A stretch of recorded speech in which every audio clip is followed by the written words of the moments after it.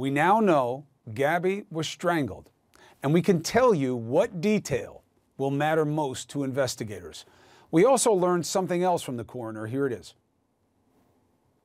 As far as the time of death, we are estimating 3 to 4 weeks from the time that the body was found. Now, this is an approximation, right? The coroner went on to say, give or take a week. The finding, however, is significant in terms of timing. We're going to take you into the timeline and show you why. Now, here's what we know. Gabby was found September 19, Wyoming's Bridger Teton National Forest, thanks to other campers.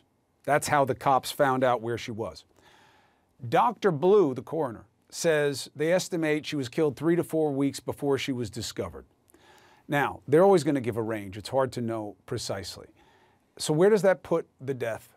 Approximately between August 22, which it can't be, I'll explain why in a second, and the 29th, okay? We know we can narrow that window. The last reported sighting of Gabby Petito by witnesses was on August 27, Mary Piglet's Restaurant, Jackson, Wyoming. So if the coroner's time frame is right, and the date of the last sighting is right, which we know it is, Gabby may have been killed sometime between August 27 and August 29.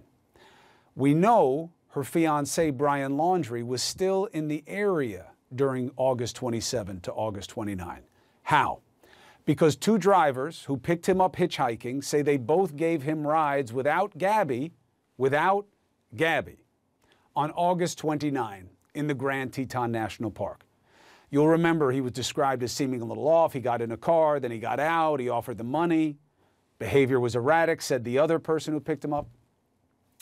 It wasn't until September 1 that Brian Laundrie showed up back at home across the country in Florida in Petito's van. They shared it. So the timeline could be off plus or minus a week, but it potentially excludes the idea that this could not have been the fiancé. By looking at the timeline, I wasn't there, I was home, I had come back to deal with the storage unit. Those explanations won't seem to cover what is now in the world of probability.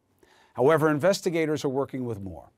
First, we know that Gabby was found near a campsite. No reports that she was hidden or buried. What does that mean to investigators? It is suggestive of a spontaneous event, a lack of planning, pointing to a crime of passion. Who commits crimes of passion? Most often, someone familiar to the victim. We also learned today, as expected, DNA was collected from Gabby's body. Now, what will be interesting is if there is any finding of any DNA that was not the fiancé's. Why? Because if there is nobody else except him in terms of evidence of contact with the body, with Gabby, the idea that this was a random attack by a stranger becomes more suspect. However, the big takeaway for investigators is going to be this part of the autopsy. You see it on the screen? Cause is death by manual strangulation, throttling. Throttling is a little bit of a term of art within the forensic field. That is strangled by human force, meaning there's no evidence that this was a rope or a garrote or something like that, something, some implement or tool. Now, what does that indicate? Again, lack of planning, suggestive of a crime of passion. That makes finding Gabby Petito's fiancé, Brian Laundrie, more important than ever. Now, where he is concerned, 2 things very damaging, on top of everything that was learned today.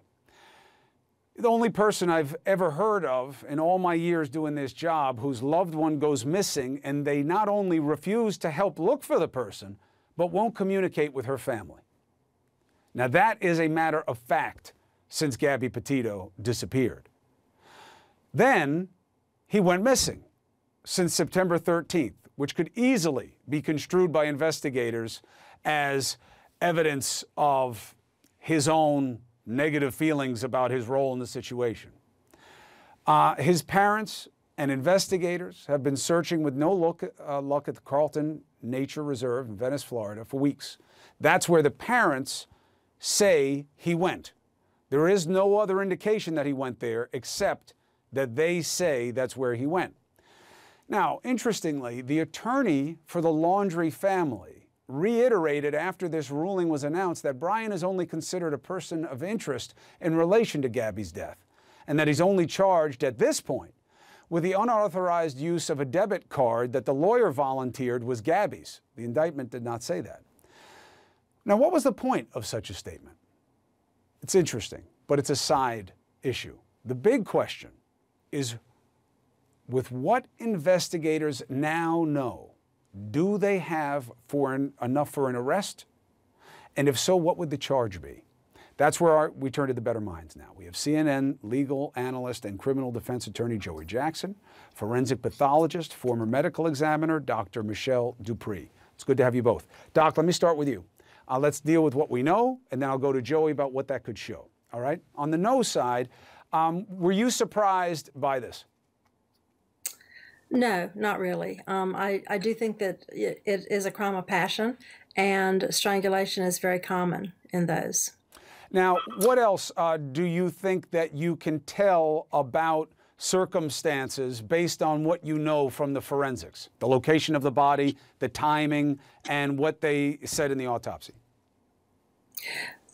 This all tells me that, again, it was probably not planned. It was probably a spontaneous act. It was most likely domestic violence related. It also tells me that he didn't try to cover it up. If she was killed there, and I'm not sure that we know that she was, if she was not dumped there, then again, this was very random, or not random, but spontaneous. Now, if she had been dumped there, left there, wouldn't that be somewhat inconsistent with her being found out in the open? As opposed to if somebody was going to leave a body somewhere, wouldn't they want to hide it? Yes and no. Again, they may just dump it there and want to get away quickly, thinking that because they've moved to a secondary location, there would be less evidence and less likely to be found. It's still a forensic countermeasure. What does that mean? It means that it's still a method of trying to cover up what they did if that person was moved from the original crime scene. How often is strangulation, specifically throttling, which means with human hands, as opposed to using an instrument or any kind of device, how common is it that that is someone familiar to the deceased? It's very common. That is one of the most common ways that a partner would kill another person, is by strangulation. How do you die by strangulation? It's asphyxia, which is cutting off the oxygen to the brain, and it's typically by the hands wrapped around the throat or the neck in order to cut off that circulation, and therefore the oxygen. How long does it take? Well, it depends, on how hard it's done. It can take minutes. It can take, a few minutes, really. Okay. Thank you, Doc. Now, Joey, in terms of what this will mean to investigators, the headline question is, do you believe on what they see in this autopsy, they have enough to arrest Brian Laundrie if they can find him? There's no question about it, Chris. Good evening to you and to Dr. Dupree. The reality is that you just conducted a prosecutor's direct examination of a witness who's going to give you information critical to the conviction. Why? Dr. Dupree spoke to the issue of how it would be a crime, right? That would be passionate, that would be intimate. She spoke to the issue of strangulation. She spoke to the issue of the nature of the cause of death, etc. And then you ask yourself the question, well, who would that individual be? And then you have other information. You specified it and spelled it out very well, Chris, in the outset with respect to the timeline. But I would suggest the prosecutor has more. Like what? There are these prior bad acts. And if you want to talk about a rosy relationship where everything was great and fun and that he would never do such a thing, I say just wait 1 minute. You look at the Mohab interaction with respect to the non-arrest, right? But the domestic violence issue, that's one. You look at witness statements with regard to how they behaved in an interaction in a restaurant, that's two. Why is that important? Because prior bad acts give you an indication of a pattern of behavior. So who would this person be who did this, who was traveling around with her, the very person who engaged in those other negative interactions? I think it's powerful, significant. What's that? The autopsy report with respect to the cause of death. Him leaving / disappearing means what? It means consciousness of guilt. In the event that you did nothing, in the event that you have clean hands, in the event that, oh my goodness, you want to find her, you want to know what happened to her, you'd be the first to call the police, wouldn't you, sir? You'd be the first to go and help the family, wouldn't you, sir? You'd be the first to find out and determine what happened to the one you loved and wanted to spend the rest of your life with, the fiance you were traveling across the country, dictating every single thing you were doing on Instagram. But what happens? You're in the camera smiling on Instagram, showing what you're eating, cooking, everything else. And then all of a sudden you disappear? Is that indicative of conduct which is suggestive of innocence? I say not.